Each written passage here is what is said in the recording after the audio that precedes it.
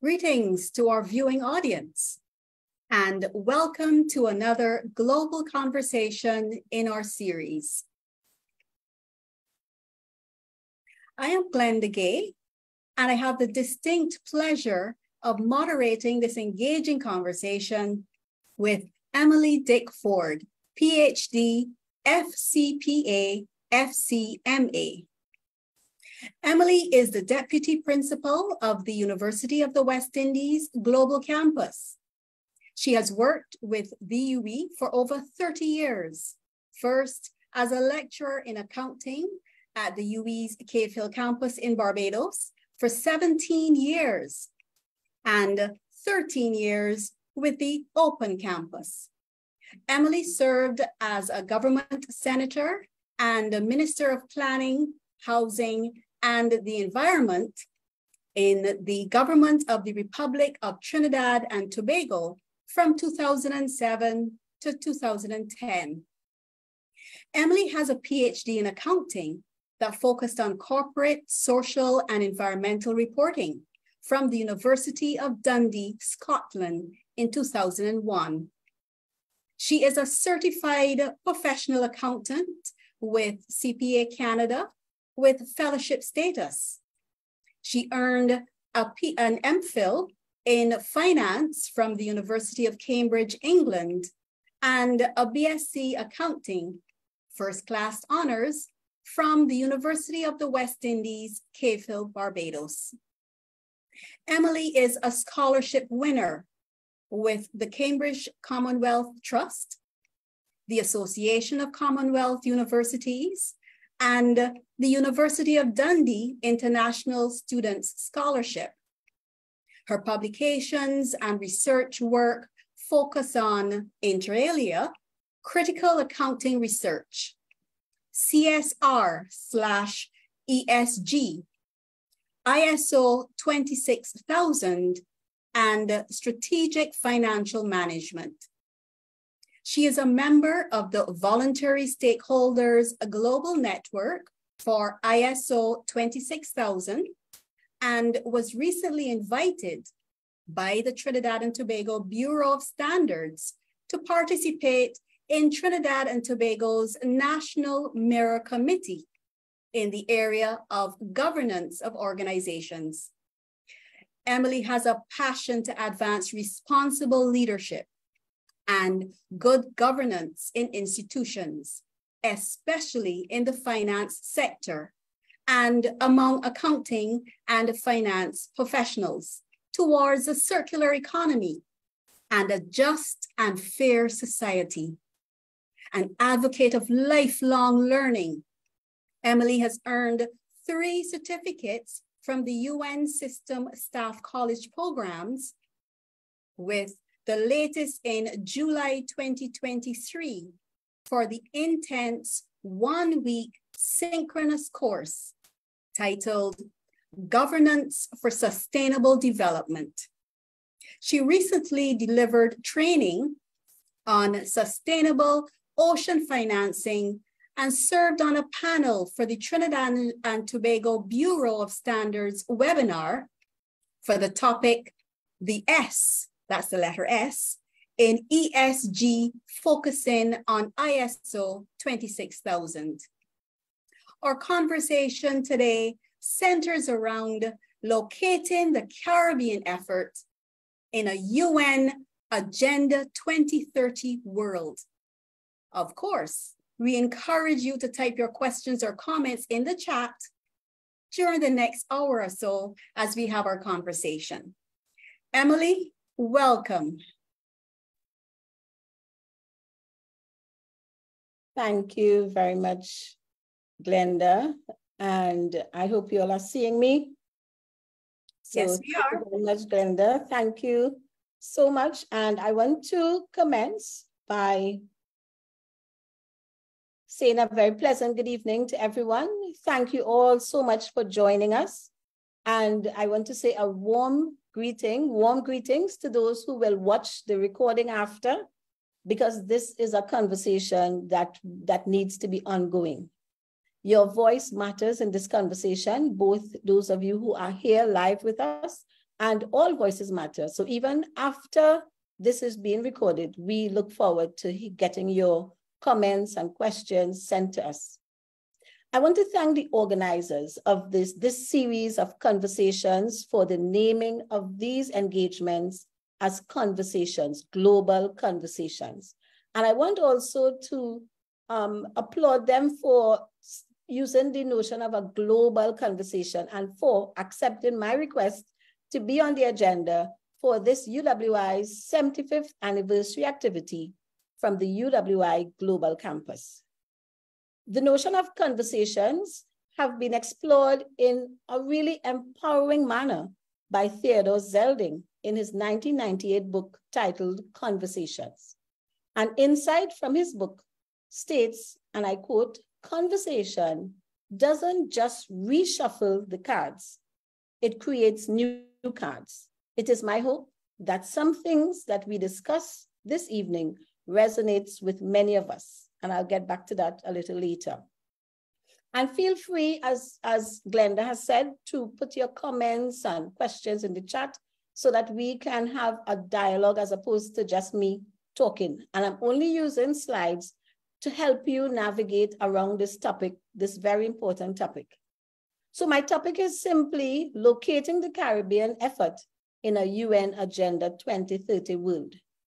And the topic is a truly global agenda that requires focused, clearly thought through, and implemented efforts at the regional, local, and individual levels for committed efforts for its achievement. So in our short time together,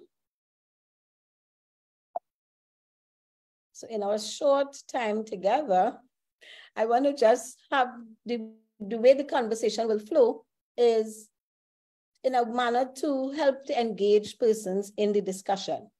So we're going to look at Agenda 2030 and the 17 SDGs. These are very important. And some may have heard or some may not have heard. And if you have heard of the UN Sustainable Development Goals and you understand or you've heard about Agenda 2030, just type in the chat, yes, I've heard, or no, you haven't heard. We're also going to take a brief minute to look at the link between the Paris Agreement and the Agenda 2030. Once we've done that, we're going to look at the recent assessment halfway to 2030. And again, this is the other thing. Have you heard any information? Have you seen or heard any information about the halfway assessment? We are halfway to 2030. Have you heard about the assessment? And then we're going to spend a little time locating the Caribbean. It actually is going to be a little research and homework for you to locate the Caribbean in this UN Agenda 2030. I'm going to then spend a little time on one solution to increasing Caribbean action for the goals. And it would be kind of hinted in when Glenda was reading my bio. And then we'll have concluding comments, but we are really encouraging comments all the way through, please. So the 2030 agenda, one of the things that's really important is that we understand what exactly is this. And we have found in the past that a lot of people have either have not heard or they've not taken the time to go and find out. And I will tell you, one of the issues or hot topics across the world since 2015 has been the 2030 agenda. When I wanted to learn about it in 2015, when it was launched, I found all of the information I needed online. I had to do a presentation in 2016. I found information and I did my research, I did my reading and analysis. And I want to encourage us that this is not some specialist little kind of white ivory tower topic. It is a topic that affects all of us, and we are going to see that. So this little blurb here that talks about the 2030 Agenda for Sustainable Development, which is what it is. I captured it from the United Nations Systems Staff College. That's where I've done at least 3 of the many continuing education certificates that I've done on the Sustainable Development Goals. I've done it with the UN System Staff College. You may wish to have a look at that. And what they have said here is that by endorsing the 2030 Agenda for Sustainable Development and its 17 Sustainable Development Goals in 2015, the world community reaffirmed its commitment to sustainable development.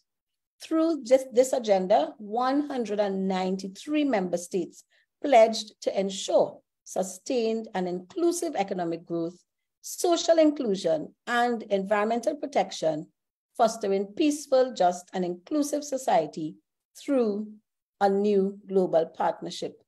And I have the link there, and we can share that with you.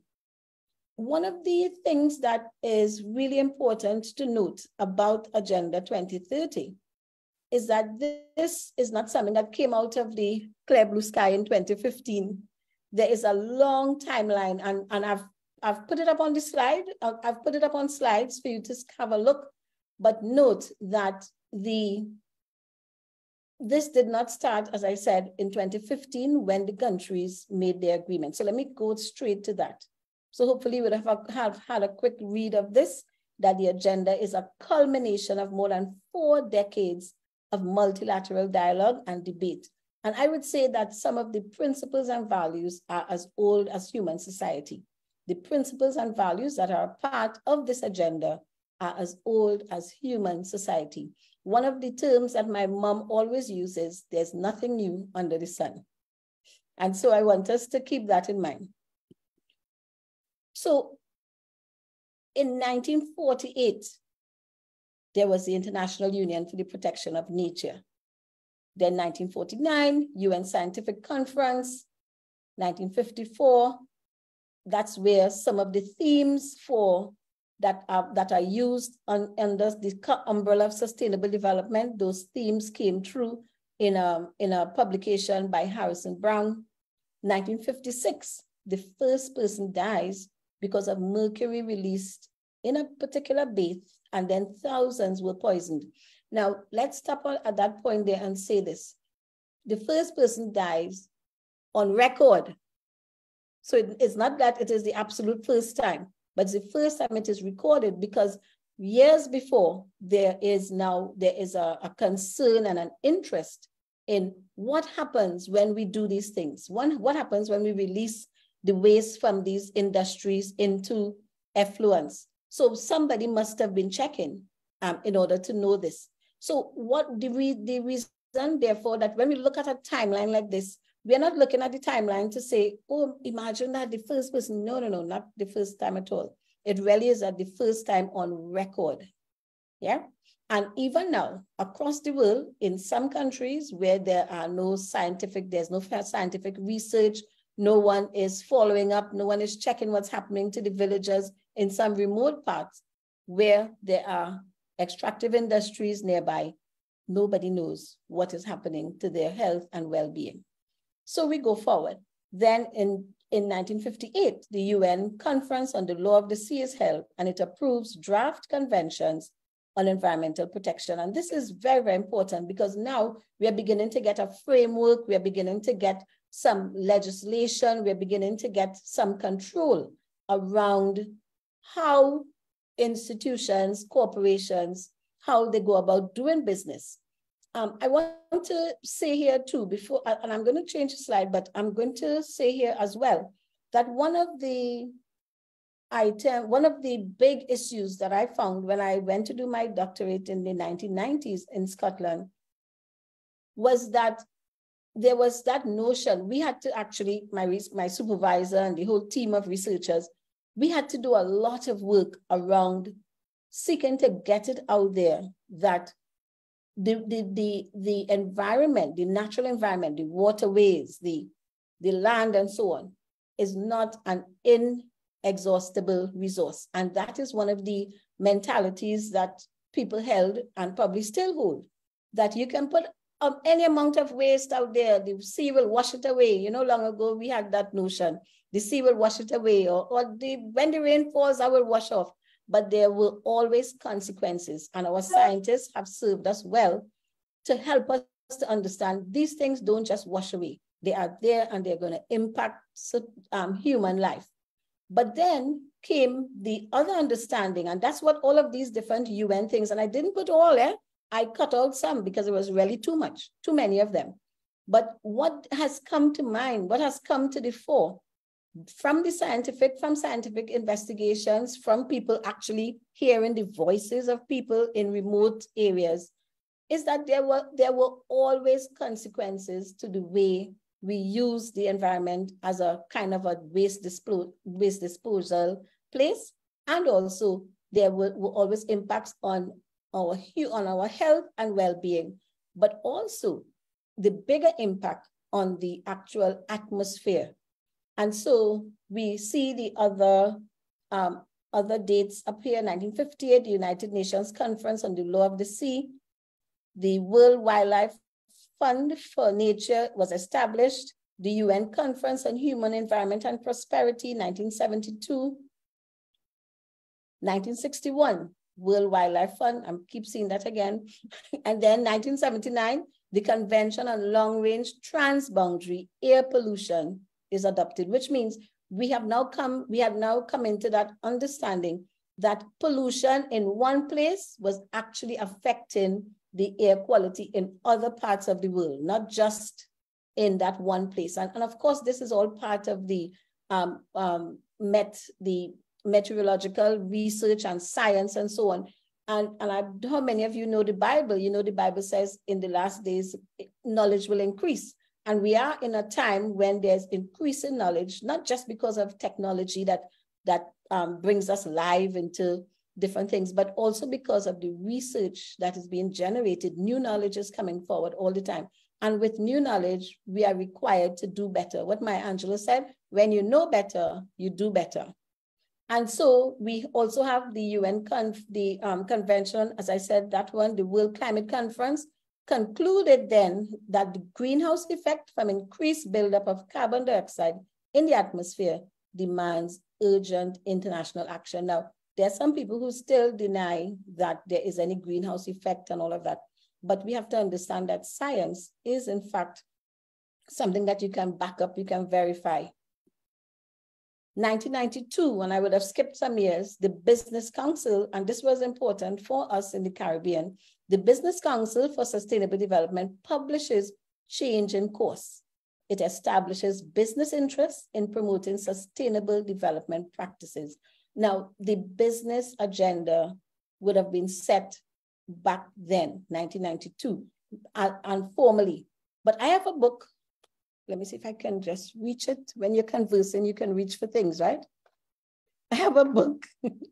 I have a book titled Values, Prosperity, and the Talmud, Business Lessons from the Ancient Rabbis. And this talks about the social and environmentally responsible practices of Jewish businesses based on their Talmud, which is their sacred writings. So they had business practices way back from centuries. And we know that the Jewish writings are from 2 centuries, 2 millennia, or even long, or even further back. And in their business practices would be, those who are following that, the Talmud practices, social and environmentally responsible actions that are now embedded in Agenda 2030. So the business said, reflected and said that they were interested in promoting sustainable development practices. Can we say that this is what we are seeing in the Caribbean? Are our businesses truly practicing sustainable development? Are truly sustainable in the way they are practicing business? So we'll talk about that a little later. So again, the United Nations Conference on Environment and Development is held in Rio de Janeiro. And this is a big one that most of us remember as well. Apart from when the sustainable development definition was coined, we also had this big one in Rio again. Agreements are reached on Agenda 21, the Convention on Biological Diversity, Framework Convention on Climate Change, that's the big one, and non-binding forest principles. Then 1994, and the reason I would have slipped in here, they did not, in the timeline that I found, did not have this second bullet point, but you'll see why we need that second bullet point. So in 1994, the first Global Conference on Sustainable Development of Small Islands, that was mandated, and that conference was mandated by the UN General Assembly, held in Barbados, and it spoke to the need for an island-specific conference, and that was highlighted in 1992. Now, it was from this conference that I found out about this whole social and environmental accounting. And then by 1995, I went and I did my PhD, because from that conference, one of my lecturer colleagues, who was also a former lecturer of mine, Dr. Robertine Chatterton, she went to the Small Island Developing States Village in Barbados. I did not go. The conference was in Barbados. I did not go, I confess. But Dr. Chatterton went, and she knew, and this is the whole thing about conversations. She knew that I said that after I'd finished my master's in finance, I did not want to do anything that was not purposeful. When I'm going to do my PhD, it had to be purposeful. And she came back from that conference with a little pamphlet and dropped it on my desk in my office and said, "This is what you're looking for, Emily." And that booklet said social and environmental accounting. And we did the research. She helped me, and I found my supervisor, who was the top researcher, who was out of the UK. And everybody said to me, if you're going to do a PhD in this area, do it with Rob Gray. And so I want to thank Robertine for listening. And in fact, we were conversing. And that's the importance of conversations. Things change when you converse. And I'm seeing a lot of chats, a lot of comments in the chats, Glenda. So I don't know if you want to share anything that you're seeing there. Well, many people are greeting you okay. as they're joining. But it is interesting that as you were talking, what came to me, I was reminiscing about SIDS. There were just talk of SIDS. We were at school at the time. It was just on the periphery of our understanding for those who didn't do social sciences. We just knew about this big conference and everybody had to do all these things. But yes, you're bringing back lots of memories. So I hope the same for others in the conversation. Yes. And then you're dating me then when you're talking about going to school and I'm lecturing at Cave Hill. So anyway, so that was really, really an important time. And indeed, Barbados engaged the entire society in that Small Island Developing States Conference. And one of the key points that came out, I want to read this study, that Small Island Developing States are a special case, both for environment and development, and are considered extremely vulnerable to global warming and sea level rise. And that was in 1994.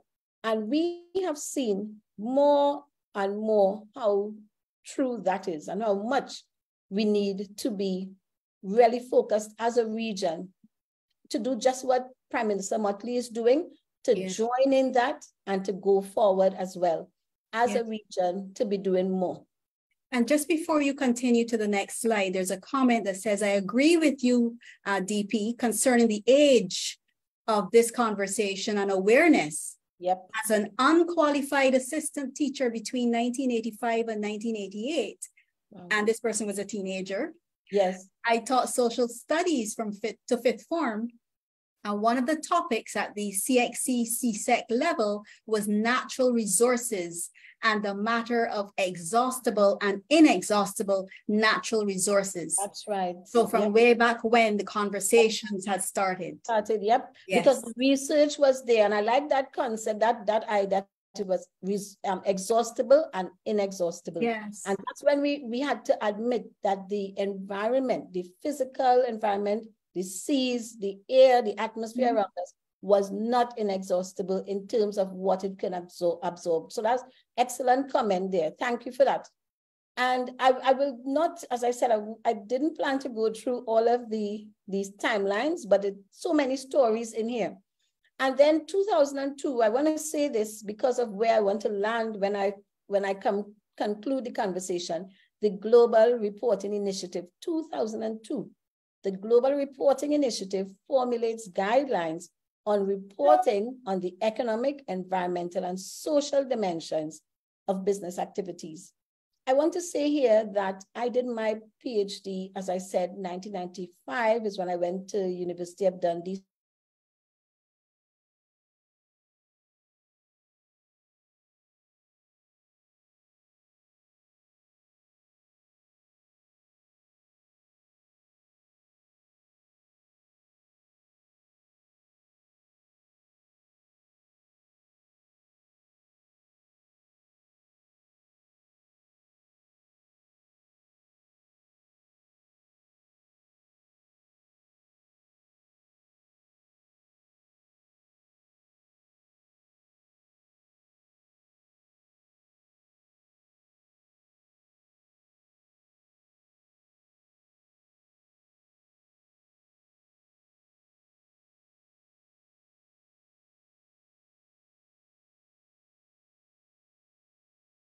I noticed that you froze for a moment. I was just confirming that it wasn't on my side. I am hearing you. I am hearing you. I didn't just freeze. I didn't just freeze. I actually fell out. Oh, but hopefully we are back on again. yes, we are. Thank you. Yeah, so I was saying that the global reporting environment put this thing out in 2002 for businesses to report. But before that, all over the world, people were reporting voluntarily. But when I did my research, I had to research absence. I had to research absence because there was nothing of significant, nothing that was statistically significant being reported from the Caribbean on social and environmental, the social and environmental impacts, the economic, social, and environmental dimensions of business activities in the Caribbean. But we won't cry over that because a lot has happened since then. So then, having given that timeline, what we have gotten a sense of, and I see the audience has, in fact, people who are with us here in this conversation can in fact attest to that. Slowly but surely you had information coming in, and this is nothing new. One of the most important aspects of Agenda 2030 is that it is not only about the Sustainable Development Goals. And when you go and look online, if you go now, you pull up the Agenda 2030, any publication from the UN and others, because there are lots of publications, good quality, you're going to get a clear sense that Agenda 2030 is not only about the Sustainable Development Goals. The Sustainable Development Goals are some clear markers that will tell us that we are close to or have achieved or are getting to be a globe that is developing sustainably. What has to be taken on board and integrated into the way we think, how we do everything, would be the core principles that underpin the agenda. So I want to share the core principles with you. They are before you: universality, leaving no one behind, interconnectedness and indivisibility, inclusiveness, and multi-stakeholder partnerships. And so allow me to read through what these are. And I can't ad-lib it because they are so important, but the principles are critical to us understanding what needs to be done, how to do it, and the kind of sustained and consistent effort that's needed. So universality says that the 2030 agenda is universal in scope and commits all countries, irrespective of income levels and development status, to contribute towards a comprehensive effort for sustainable development. The agenda is applicable in all countries, in all contexts, and at all times. And one of the reasons for this universality principle and why it is so important is that before we had the Sustainable Development Goals and Agenda 2030, we had the Millennium Development Goals. And those development goals were only for developing countries. They were not for everybody. And I guess the lesson that was learned then was that you cannot try to develop the underdeveloped countries on their own. This has to be it has to be a universal effort. And that universality says You cannot achieve sustainable development in one country. It has to be a global effort. And if you remember, the timeline spoke to the understanding that there were transboundary impacts from pollution activity in one place. And in fact, Chernobyl is a great example of that. What happened when that nuclear facility got in trouble, and where did the emissions and those harmful emissions go? So we understand universality as you cannot do this as a one country or one region thing. It is a global effort. Then leaving no one behind, which is the principle that I hold really closely, but I really need to hold on to all. Leaving no one behind. The 2030 agenda seeks to benefit all people and commits to leave no one behind by reaching out to all people in need and deprivation wherever they are, in a manner that targets their specific challenges and vulnerabilities. This generates an unprecedented demand for local and disaggregated data to analyze outcomes and track progress. The only way you can know what I need is if you're close enough to me. So there must be that local, focused, even case study kind of, and family by individual attention in order to leave no one behind. So again, while it is universal, it also cannot just stay universal. It has to be local, it has to be personal. Then interconnectedness and indivisibility. The 2030 agenda rests on the interconnected and indivisible nature of its 17 sustainable development goals. So you can't go and cherry pick. So it is crucial that all entities responsible for the implementation of the SDGs treat them in their entirety instead of approaching them as a menu list of individual goals from which they pick and choose. We cannot say, well, we are only dealing with climate action, which a lot of people tend to have that mentality. We're only dealing with climate action. You must deal with climate action within the context of social development. While we are focusing on net zero, we cannot hinder persons from developing their need to exploit the energy resources that they have to help build up to help improve development and advance development in their nation. The issue is how we do that development of oil and gas, for example.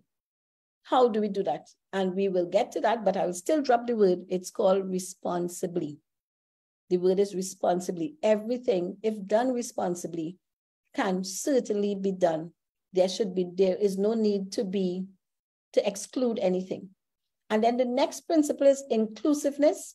The 2030 agenda calls for the participation of all segments of society, irrespective of race, gender, ethnicity, and identity, to contribute to the implementation of the 2030 agenda goals.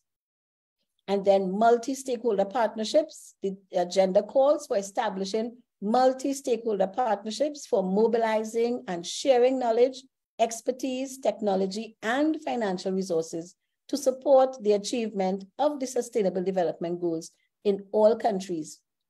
And so one partnership that I can speak to is that the University of the West Indies has a very good and thriving and hopefully increasing partnership with the Open Society Foundation, Open Society Foundations. And my office, working with Andrea Burnett, who I know is here, we got funding to establish a climate literacy hub, which also deals with issues of climate justice. And its main purpose is to do just what this multi-stakeholder partnership is for. It is to share knowledge and to mobilize and share knowledge and expertise, technology in our region, but it is open to anyone in the globe. And so you will hear more about that event soon, and we will be able to share a link because the website, the hub, is about to be established, to go live. It's being developed as we speak. Now, just to share before you continue that there's a lot of support for your comments in the chat. And one person says, and so the huge challenge is to reconcile all the different imperatives so we get sustainable human and environmental development so that we can achieve growth that's sustainable. Yes, the chats are thought-provoking. Yes, very good. Thank you for that comment. Whoever placed it there, yes. Very important. And then we go through, and I want you to bear with me. The reason I'm going through these different aspects of Agenda 2030 is because we need this recording to be able to share wider, because a lot of people are not aware. There are a lot of people who are aware, but strangely, a lot of us who are aware, and I am alert to it now because I've engaged people and I realize people didn't know. A lot of people who are aware and working in it assume that other people know, but they don't. And when we get to the assessment, we'll understand partly why the assessment is what it is. And so in terms of the dimensions of Agenda 2030, they are called the 5 Ps: people, prosperity, planet, partnership, and peace. And I'll tell you, when I started my PhD, the focus really was on people and planet. And there was not a concept, because at that time, and I don't know how, I want to say this in a diplomatic way. At that time, some of the persons who were teaching us and introducing us to the topic were a bit fanatical. So they would say things like, we should just kill out all the humans and let the flora and fauna thrive. Now, the Bible says that God gave man dominion. So my focus is that we have to now be responsible in how we exercise dominion in the earth. And also some of the people who, I don't want to say taught me, because I don't want to pinpoint anybody. Some of the people that I read back in the day, they had no concept, or nor did they want to accept that business should make money off of what they do. And so the 2030 agenda really got a handle on, we can have all of it. We can have all of it if it's done responsibly. And so these are the dimensions of this 2030 agenda. They are the 5 critical dimensions: people, prosperity, planet, partnership, and peace. And these are traditionally viewed through the lens of 3 core elements: the social inclusion, economic growth, and environmental protection. So when I did my PhD, it was social and environmental accounting, and the focus was on the social impact, the environmental impact, and economic impact. And the concept of sustainable development has taken on a richer meaning as a result of getting these dimensions into the conversation. And it builds upon this traditional approach by adding 2 critical components. So usually it was, as I said, it was people, I think prosperity and planet. And now what we have is partnership and peace. Mm-hmm. And let me tell you how important, well, I shouldn't have to say how important peace is, because we are seeing what is happening. We are seeing what has happened when we have war. And in the past, remember, we have seen our brothers and sisters in the Sudan suffering for decades from war. They cannot catch themselves to develop. Ethiopia, different places. But now we're seeing even more. The war in Ukraine, then the war now that just broke out in the Middle East. Peace has a major part to play in the achievement of Agenda 2030. And I think we can all resonate with that. We can all, identify with that. So genuine sustainability sits at the core of these 5 dimensions. So it is not a straight line issue. It's a very complex issue. When I went to do my PhD, and I want to confess that I was the only student who took more than 3 years to do my PhD. But part of the reason is, apart from the fact that I was researching absence, because no Caribbean companies were reporting meaningfully on their social and environmental impact. So apart from the fact that I had to research absence, I had to find a framework that would, or a philosophy or a social theory that would help me to make a proper contribution. And I actually landed on pragmatism, which is the American philosophical tradition of pragmatism. And I used the neo-pragmatist philosophy or social theory of Dr. Cornel West. And please put that in the chat and go look him up. He's actually running for president in the USA now. So Dr. Cornel West, I used him back in 1990s. Never used an accountant before. So I had to navigate philosophy and social theory, social psychology, and all sorts of things in order to come to a place where I could understand what is happening in the Caribbean. And that's another webinar that somebody needs to host for me to come and tell you all about that. But genuine sustainability sits at the core of these 5 dimensions. And I picked up for what my PhD, one of the things that came out of it is how, apart from the complexity of the issues that we're dealing with, is also the multiplicity of the solutions. The solutions are not just one thing or 2 things. They are very, very complex solutions, but solutions when broken into individuals, companies, regions, nations, global effort, they can happen, they can be achieved. So I'll try to go a little faster because I think I'm going to run out of time. So these are the 17 goals, the Sustainable Development Goals that have been articulated to help us to get to sustainable development.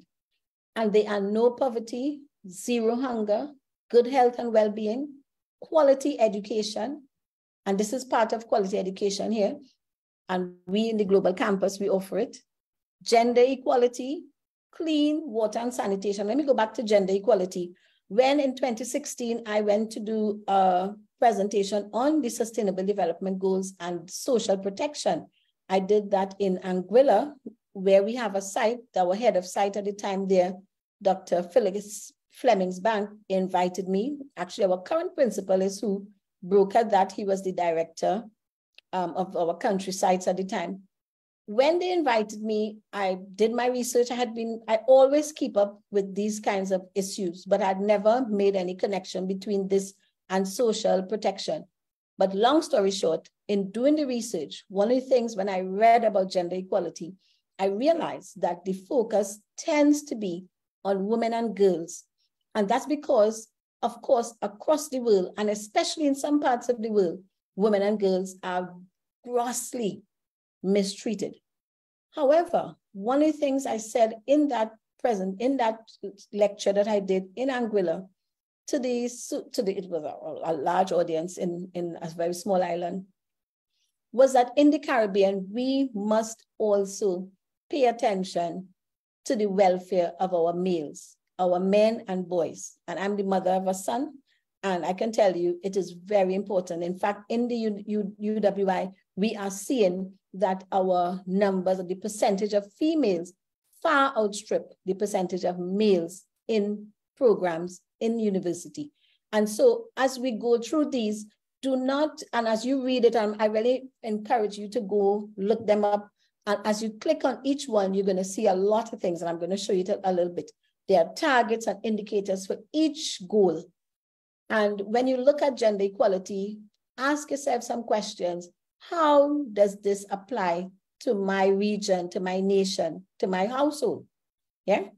And then, so then we have clean water and sanitation at 6, 7, affordable and clean energy, and decent work and economic growth, industry, innovation and infrastructure, reduced inequalities, sustainable cities and communities, responsible consumption and production. This is where we need serious personal transformations. We have to really reduce, and I keep being, challenging myself, and I have to be even more particular. We have to reduce our consumption. We overeat, we overbuy, we produce a lot of waste, while other people in other places have little or nothing. Then climate action, which most people are aware of, life below water. This is a big thing. if you look at our region, the biggest part of our region would be the waters. And so the development of our ocean industries is a big frontier that is being explored by many of our islands now. Life on land, very important in terms of how we treat with flora, fauna, and human life. Then peace, justice, and strong institutions. And this speaks to both peace and a sense of responsibility in terms of how we lead. How do our governments lead? And not just governments at the national level, but local governments. How do we lead our institutions? How do we lead at home? And within that is also this notion of peace as well. So when I first started looking at this, this was the one that was most exciting to me to look at and read and be a part of. And then 17 partnerships for the goals, very, very central to everything that is done. And so I'm going to just explore SDG 1 only because we don't have time to do all. But I invite you to, you just Google it or you tell Siri what you want to look for. Siri, UN Development, Sustainable Development Goals or UN Agenda 2030 report for 2023. And just go through and look. So SDG 1, which is end poverty in all its forms everywhere, has 7 targets. I believe it's 7.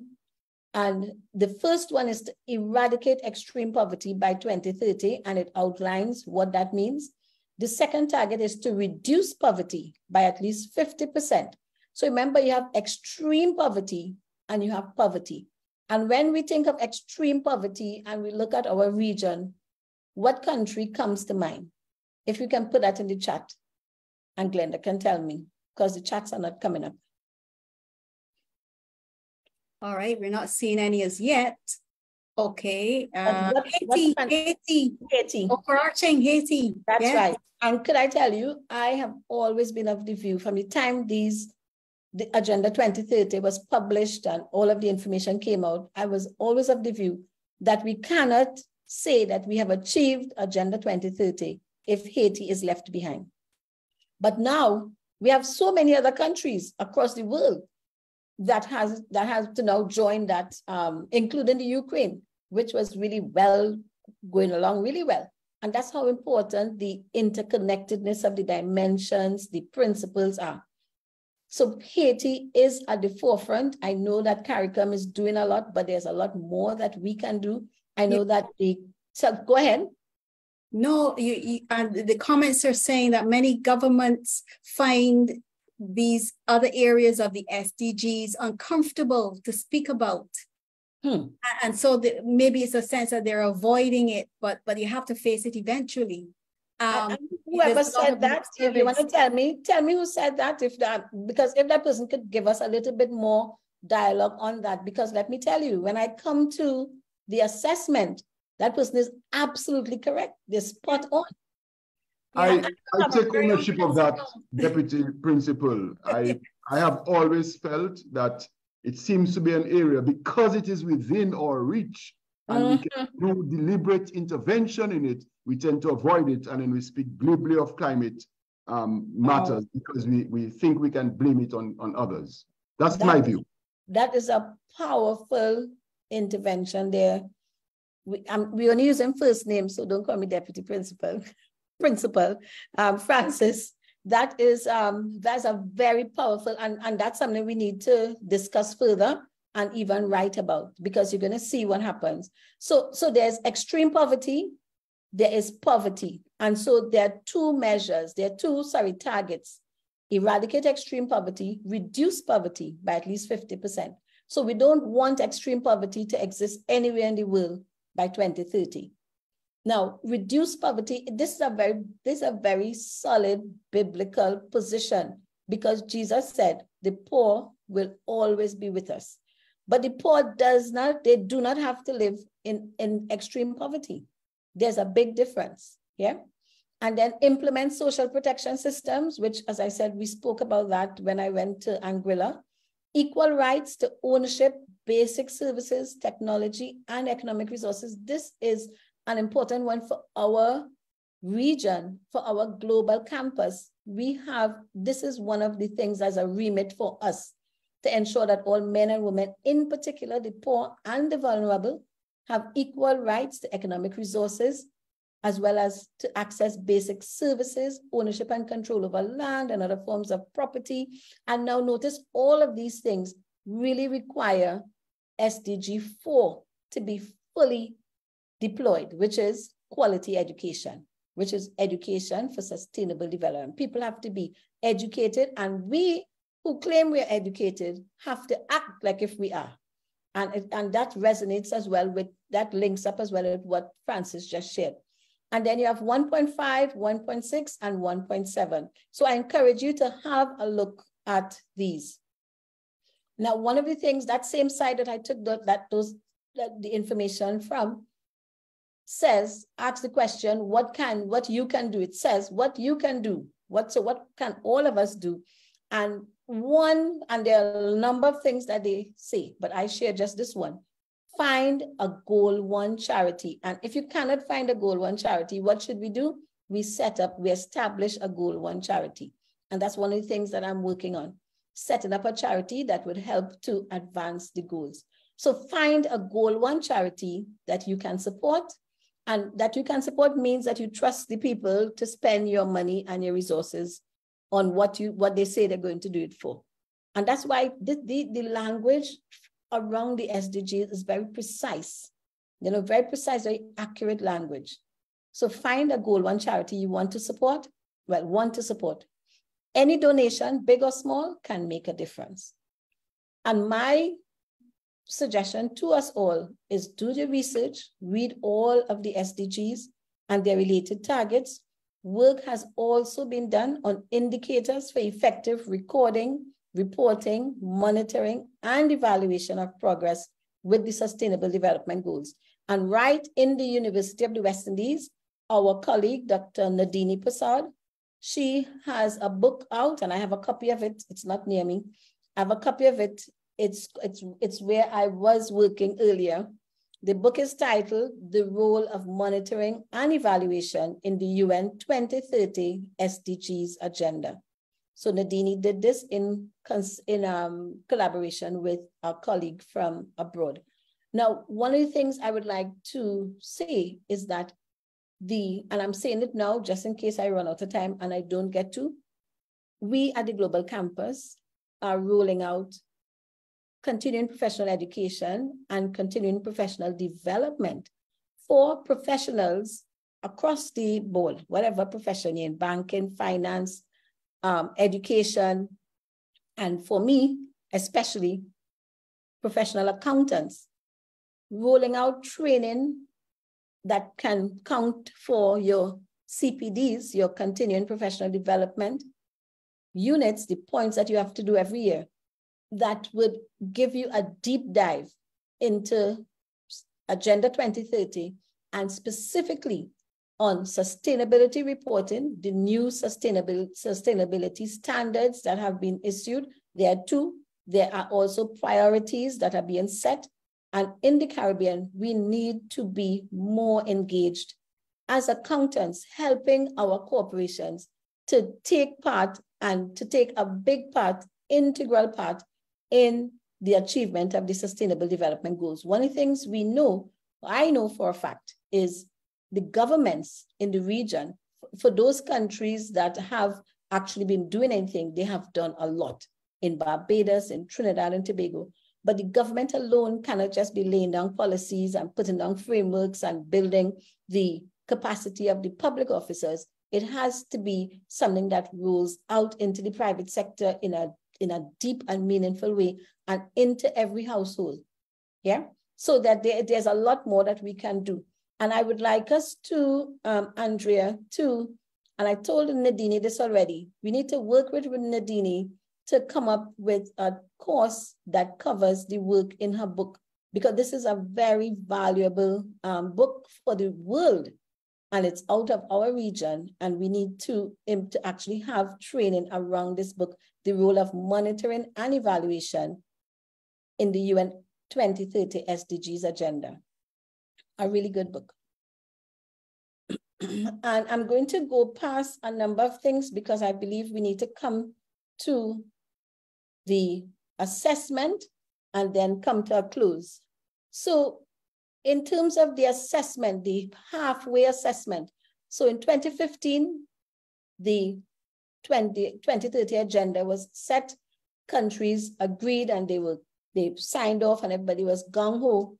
And halfway to 2030, this is 7.5 years, I hope my math is right, this is what has been found, that we've only achieved 15%. And look at it again. So here it is, Francis. You said what you said about why we are not seeing progress on things like zero hunger. Goal 1, which is zero hunger, 48% of that is moderately or severely off track. And then another percentage of it, I can't tell what the percentage is stagnation or regression. And the gray part is insufficient data. So it's either not reported on, it has worsened, there is fair progress, but acceleration is needed. And only in terms of there's no green on goal 1 at all. And I was quite shocked about that. There's no green on goal 1. And so we have these, the assessment is here. Goal 16, that's peace, justice, and strong institutions. That's where you're going to speak about responsible leadership, responsible governance. Again, yellow, red, and gray, no green at all. And that's where we talk about peace. And so we are very concerned. In fact, goal 13, I'm quite surprised to see no green, the amount of climate action and climate talks that we've had. So I'm going to keep going forward. And Glenda has a link, a website to show you, to share with you in the chat. If you can grab that, I'm not sure if you'll be able to have time in here now to deal with it. But if you grab that link, it gives you an interactive map, an interactive document, I should say, which includes a map that gives you each country across the world, whether they have no information. So as far as I saw, St. Vincent and the Grenadines has no information. Antigua, which is very, very active in this space with sustainability and sustainable ocean development of our ocean resources in a sustainable manner. They are very big with climate finance and so on. When I looked at Antigua, there was a lot of missing information as well. And there were some things that had not advanced. And the whole thing about missing information, there is an important role for the University of the West Indies, for higher education institutions, for education institutions across the levels, from early childhood all the way up to continuing education. There is an important role for us to help to build up capacity in terms of knowledge and understanding, so that when it comes to the reporting and recording and even the actions that from which the recording will be done, that can be ramped up. We are far behind in terms of our understanding, our knowledge, our actions on the 2030 agenda. You should go look at UN ECLAC as well and see what they're saying. One of the reasons I have this up is that I wanted to read just this part where it says, despite signs of progress in some areas, the confluence of crises dominated by COVID-19, climate change, and conflicts are creating spin-off impacts on food and nutrition, health, education, the environment, as well as peace and security, as pointed out in the 2022 report.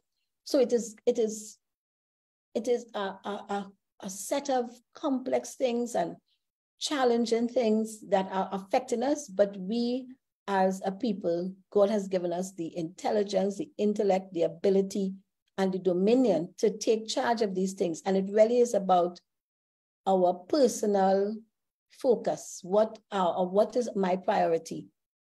And so our priorities have to be, we have to take better care of ourselves, and then help to take better care of our neighbor as well. And so one of the things that came out in the UN ECLAC report when I was reading was that that Latin America and the Caribbean, and not just the UN report, Jeffrey Sachs, who is so this is the UN ECLAC thing. I'm not going to go through this one.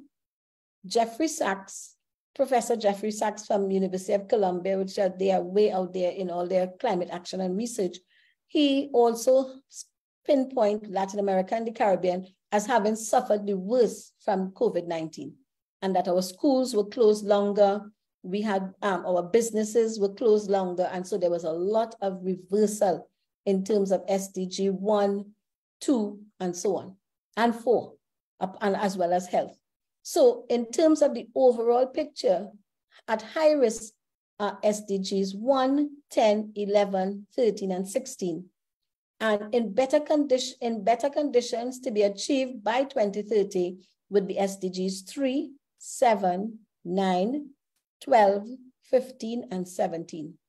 And so the assessment has shown that while some areas are improving, if you notice, the ones that really impact the quality of life, the quality of human life, especially the quality of life of the most vulnerable, those are the ones that are at high risk. And I believe Francis is onto something, and it's something we need to explore and write about it, and even create dialogues in. So when we think about our continuing professional education that we're going to do in this area, it will not just be us saying, go and read this, go and read that, but it really will be create spaces for conversation to be able to do what needs to be done. So I'm going to go past this because this speaks about Jeffrey Sachs' report. And then solutions. And I've been talking a bit about the solutions in between because I realize it's getting late.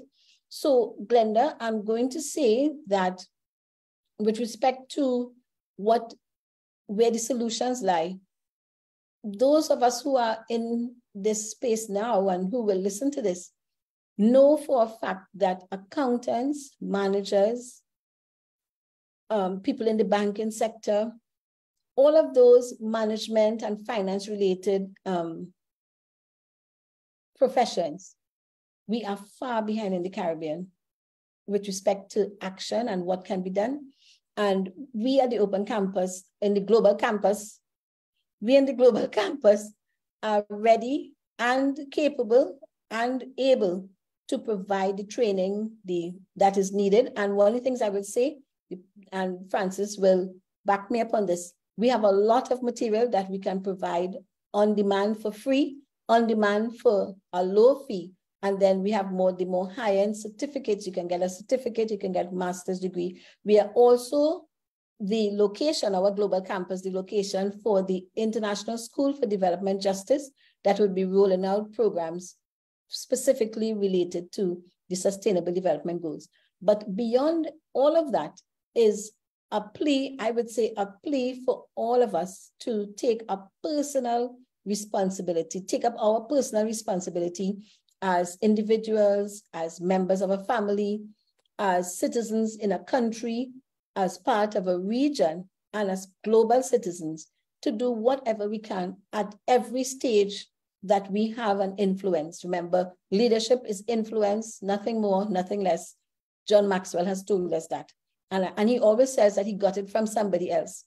So when we think of solutions to this complex crisis, think of yourself. I think of myself first, think of yourself first, and then think, okay, where do I have influence? All of the places, my church, my home, the schools nearby, the mall, and so there is quite a lot more that we have to offer. And so that we have to say on this topic, but I will stop here because I believe it's an important space for us to come to a conclusion and to hear from those who are listening in, and certainly Glenda will help to facilitate that. And I'll leave this slide up and I can say something about this at the end. So Glenda, over to you, please. Thank you very much. Active chat that's ongoing. I'll just share some of the comments. The state of Haiti supports your argument that peace is significant for sustainable development. Then there's a question, but do you think that we're reaching a point where some major decisions have to be made and some types of exploitation of resources may have to be ruled out?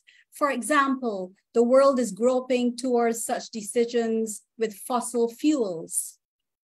So, you know, you can, of course, let me know if you want to respond to any of them. Yes, that, well, certainly, yes. Major decisions apparently were taken at the most recent United Nations General Assembly. Apparently, there were like strong statements and strong commitments made. And Prime Minister Mia Mottley, backed up by her CARICOM colleagues, they have been pushing for particular changes in international finance, World Bank and International Monetary Fund, and the way funding has been allocated or the kinds of funding that has come to developing countries that has kept us in poverty. When, help me here, Francis, how Europe underdeveloped Africa.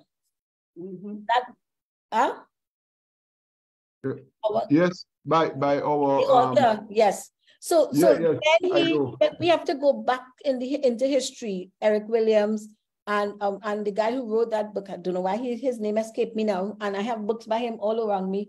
I'll have to look around and find it. Anyway, when they wrote about inequalities and injustices that have kept certain countries, certain regions, certain neighborhoods in poverty. You're speaking of Walter Rodney, of course. Walter Rodney, thank you very much. I don't know why it escaped. I need to put a notice up with all those names. But when you look at what Walter Rodney and Dr. Eric Williams, what they wrote, it really is for a time. We have to understand those guys were getting at the heart of what interferes with the development of nations. And so you're correct. And yes, there are decisions to be made about how we exploit, how we use natural resources in our region. And that's another conversation for another time. If Andrea can put the link to a Just Transition massive open online course that we have created, it's free on FutureLearn. You can go, and I think Andrea might correct me. Andrea, you put in the chat what it is, right? If it really is free, or if you have to pay now, if you can do it free, but if you want a certificate, you have to pay. But there is a conversation around a just transition to a low carbon economy. Some people say it should be net zero, it should be zero carbon. But if you say that, it means you have to totally not be using oil and gas, and that is not acceptable at all, especially for countries who need to use their oil and gas resources to develop. But the key is to do it responsibly. Yes. So Glenda, yes, go ahead, please. Just wrapping up, from what I've read of the 2030 SDGs, there seems to have been a greater focus on gender equality. And in some of the guidelines for many of the SDGs, racial equality has been sidelined. Please be so kind as to give your view, Emily. Yes, and very insightful comments. So could I tell you, what you see about the SDGs has everything to do about the authors and the agenda that some people have. And really and truly, it is important. That's what I said. Do your own research, go to the UN site and look at all of the material on Agenda 2030. And that's why one of the important things to take away is that the Sustainable Development Goals are not Agenda 2030. Agenda 2030 is a bigger thing, and the goals are just there to help us get to that bigger thing, which is global sustainable development. And we have to keep our focus on the dimensions and the principles. And those principles and dimensions tell us that you cannot just be focusing on gender equality. And remember, a lot of the gender equality is about women. It's about women, helping women to come up. But I've made the point that we also have to look in our Caribbean region at the plight of men and boys as well. Yes. Now, I know we've gone just 10 past the hour, but I'm going to beg your indulgence because I know we had a break earlier. So I'm going to grab back those few moments. Just to wrap up here, some final comments. I'm glad that you brought up Haiti. Who's going to get France to repay Haiti so that it has a shot at sustainable development? I think when you listen to what Prime Minister Mottley has been saying, we need that kind of voice, that kind of pressure to be put on the international community. And that's why slowly but surely you're going to see these changes, because now a lot of people never knew that Haiti had been paying France all of these decades while Haiti, the people in Haiti, have been suffering. So now when you look at these principles, there's no place in the world now for that. And so we can make demands. So it is really us, and whoever wrote that, it means what they said. If you where the interest for, or where you see the problem, the solution is very well with you as well. So partner with us. Yeah, go ahead, Brenda. Of course, Agenda 2030 has been hit by double and triple whammies of economic crises, wars, pandemics, growing social conflict and instability in many countries, and the ever-intensifying pressure of catastrophic climatic events. That's right. So that's just a comment there. See goal 16, for instance. Sorry, you can respond. Yes. No, you go. All right, so there's a different, right, let me respond to that, because what I have seen in terms of the report from Jeffrey Sachs, Professor Sachs from Columbia University, is they're saying that we have fixed goals for a world in flux. So what he's saying is that the world is in flux. A lot has changed since the goals were articulated. And so there is perhaps a need to go back to the goals and make some adjustments as well. But also because I don't think the goals actually, because this is really about risk management and identifying what are the risks, and the risk to Agenda 2030, just what the commentator listed. Mm-hmm. So go ahead, Brenda. Yes, one final one. I know of a few universities and graduate institutions that have woven the theme of sustainability into their entire teaching and research program. Mm-hmm. Plus in the financial planning, HR, and other types of management in their institutions. It is used as one of the mission themes of the institutions. Yep. Very good comment. Yep, and that's where the UWI is pushing hard to go. Go ahead. Yes. Now, the final one, I see goal 16, for instance. It speaks to democracy. It's a foundation goal, but often ignored by repressive governments. Yep.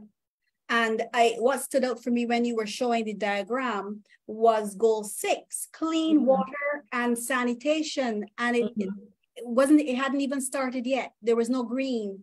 Wow. That jumped out at me. If you look at goals. Look at how far, it's far into yellow and then a whole set of red. No targets met.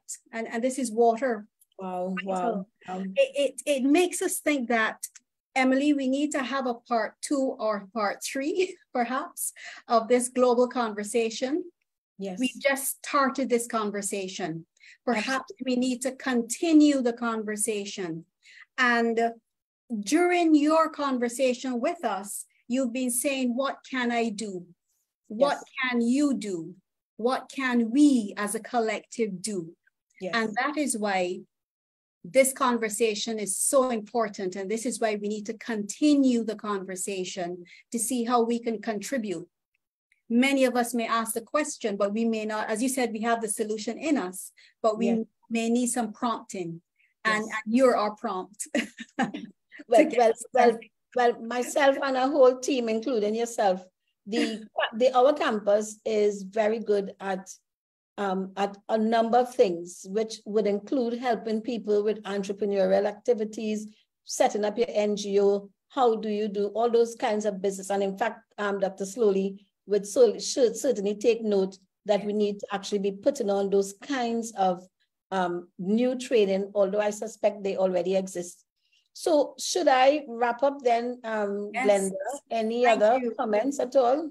No other comments. I think we can wrap up. No, thank you. Okay. I want to just say what the Secretary General of the UN said, and he was both upset, sad, distraught, and so on. I followed the UN General Assembly recently, and he said we must rise higher to rescue the Sustainable Development Goals and stay true to our promise of a world of peace, dignity, and prosperity on a healthy planet. Now, when I started, I spoke about Zeldin talking about conversations, and that conversation doesn't just reshuffle the cards, it creates new cards. And right here this evening, from some of the comments, we have heard some some opportunity for new things for persons. We need to go out there and set up our NGOs. If we cannot find an NGO that's doing it, we can do that. And it is my hope that some or all of what we have discussed this evening resonates with many of us and spurs us to action as individuals, as a part of the organization to which we are affiliated, and as citizens contributing to efforts in our nation.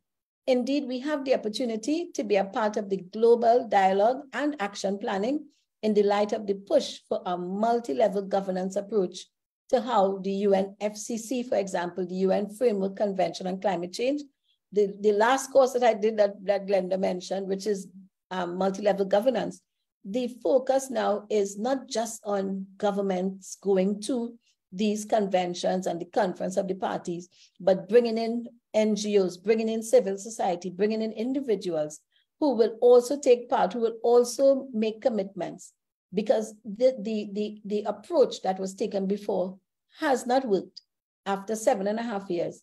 And certainly we need to be doing better. So I want to stop here, and I want to again thank those who have joined us, wherever you've joined from, and hopefully we have a good recording that we can share again. And do reach out to us and do your own research. Let's start setting up those NGOs, because even if you help, we had a song we sang in Trinidad. If I can, I'm not going to sing. If I can help somebody as I pass along, then my living shall not be in vain. So thank you very much. Thank you, Glenda. Thank you, organizers from the Global Campus. And thank you to all the viewers.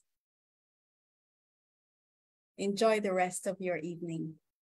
Thank you.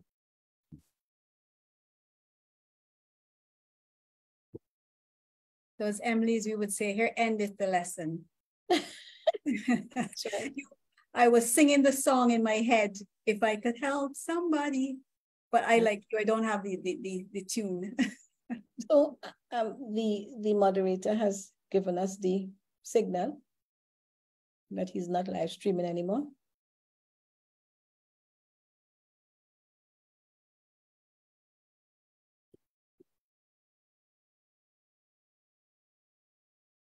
Excellent presentation, Emily, and exquisite moderation, Glenda. This, I really feel proud of our presentation to the Global Conversations, really.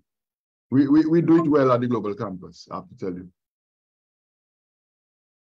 Glenda, as we are still live. Well, I meant to say that deliberately. There's nothing surreptitious or anything I should hide about that. I'm very proud of it. Thank you, Glenda, for supporting the conversation, because we didn't want it to be